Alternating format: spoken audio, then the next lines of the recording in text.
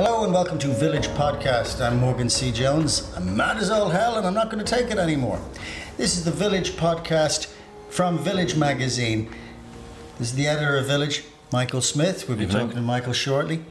Each week, month, year, we're going to be discussing the issues that affect all of us here in Ireland as pertaining to political corruption, accountability, and indeed softer issues like culture. Michael, would you mind telling us a little bit about Village Magazine, about the ethos, where it's coming from? Village is mainly a political magazine, but also deals with culture and the environment and media. It was set up by Vincent Brown, well-known man around town, journalist in 2004. And after a lot of ups and downs, it fell into my lap in a few years later, in around 2008. So I've been editing it since then.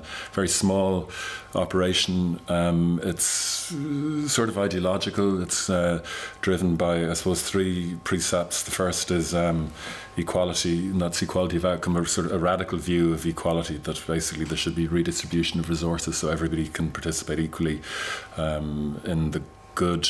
And then I suppose I see as an offshoot of equality is environmentalism, ensuring that the next generation has the same stake in the environment and in the fruits of the earth as we've been lucky enough to have ourselves. So sustainability would be the second, and then the final one is accountability, which I suppose drives a lot. So I would say that we are left-wing. We also have a big environmental orientation. We're very fact-driven, though, as well as being ideological. We would always say facts first and then apply the ideology, not the other way around. I think a lot of media, maybe if they're, if they are ideological, they tend to let the ideology get in the way of ascertaining what the relevant facts are. We try not to do that, and we're also not preachy or inclined to rant. We're very fact-driven, quite dry. I like to think. I think I bring a certain off-putting dryness to. No, I did. I saw you walk past a puddle in the laneway and just disappeared as you walked by. Yeah. But so we try to come out as often as possible due to lack of energy and finance. We anyway, for the next year we aim to come out 8 times. We are ambitious. The thing is expanding. This is an exciting part of that expansion. There's good momentum. But I suppose we specialise in, one thing we do specialise in is whistleblowers. And there's a big niche for that a lot of people are frustrated that they can't get their stories across in other media. If you go to the Irish Times or RTE with a hot story, quite often you find that once it's come through the bureaucracy, either it's not broadcast or published, or else the guts of it are eviscerated. And that can be very frustrating for people, and that's probably why I got involved. I was chairman of Intashka, and it was very difficult to get environmental stories across. So we do specialise in it's an unusual thing. We specialise in partnerships with whistleblowers or with informants. They come to us and we say, well, listen, tell the story on your own terms. We'll do this as a partnership. You have a veto over it. If you don't like the end story, you can just pull the plug on it, and we won't print it at all.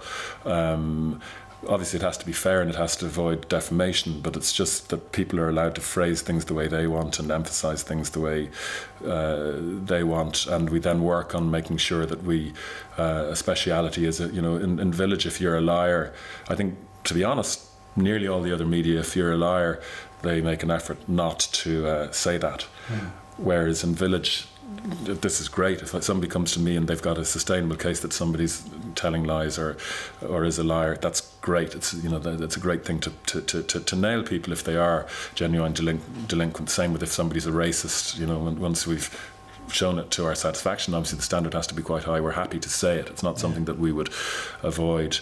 Whistleblowers. So as a result of that whistleblower partnership thing, we've we've done a few stories, most of which I would say I'm frustrated that they haven't entered the public domain on this scale. They should have, and in fact we're going to talk to a couple of people who are behind some of those stories later today. But I suppose a couple that we have done that have ignited, well, the most famous one I suppose is the story about Leo Varadkar and the leak, and we'll be talking to Che Bowes, who is actually I know he doesn't like the term whistleblower, but he was the source of that story. A lot of whistleblowers actually finish up destroyed or getting a very hard time. Characteristically, the biggest whistleblowers get into deep water. A lot of them find they can't get work elsewhere. Just to cut in, given your background or the magazine's background in partnering with whistleblowers, does that expose the magazine and you and the staff to the weight of it if somebody having the finger pointed at them being told, sorry, the emperor has no clothes, and you can prove that he's walking around bollock naked, notwithstanding all of that, partnering with whistleblowers, does that leave you very exposed? Yeah, I'm a lawyer by training, so this is I was never going to make a career at it, but this is why I can justify it is that I do have a good sense of what you can say. So again, unlike a lot of media, we'd be looking to work out what you can say, not what you can't say, and that's quite powerful if you're doing it in partnership with somebody who's got a big story to tell. I mean, I think we do publish a lot of stuff that a lot of people would say is defamatory, but if it's true, I'm generally inclined to think that we would get away with it if it ever came to defamation action. We get lots of defamatory letters about defamation, a lot of legal letters. We've never had to pay out on a defamation action. We got a lot of actions, but I think maybe there's a sense out there that we fight them or that we're careful, so we maybe get fewer now than we did before.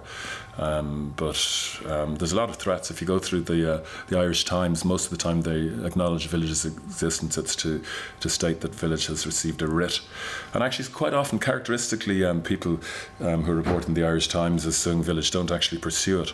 They just there's a thing where you lodge your proceedings in the High Court, tip off the Irish Times that you've done that, and never serve it on the person who you're claiming has defamed you, so nothing further materialises. So there's a lot of defamation action that I've been advised of just because the Irish Times has told me, but I've never seen any further evidence. It's actually just a complete paper tiger. Well, that's the symptoms of it. I mean, we were that's happened on several occasions. Yeah. But that's just using a newspaper to say, I'll see you in court. Well, I think defamation is often used as a weapon. I don't want to say that about anyone in particular that has sued us. Not because I'll sue. Yeah.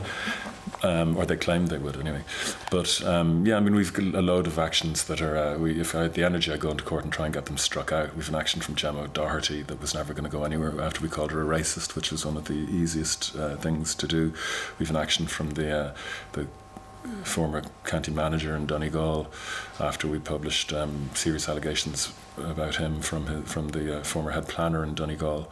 Leo Varadkar, under cover of Dáil Privilege, said that the article we published about him was defamatory, grossly defamatory, but he didn't say he was going to pursue it, but he certainly hasn't pursued it. In the last week, the Irish Times reported that the deputy chairman of Bora Planola says that the complaint that I lodged in an article that was written in Village about him is defamatory. But again, I wasn't hanging around over the bank holiday waiting for the writs to arrive, because they usually don't. So you don't have a bag, like the way an expectant mother has a bag packed for the maternity hospital, you don't have a prison bag constantly packed? For the, the gear for the suit for the High Court. No, this is it. But it is a factor. I mean, I think that if you talk about defamation, that a characteristic thing was that Dennis O'Brien sued because I think the Mail reported that he wasn't philanthropic, and he won the case. And a lot of people in the media say this is, Dennis O'Brien is, he's a terrible force against free speech, and that this was closing down the media. But there are a lot of things you can say about Denis O'Brien that are true, like arguably that he's corrupt.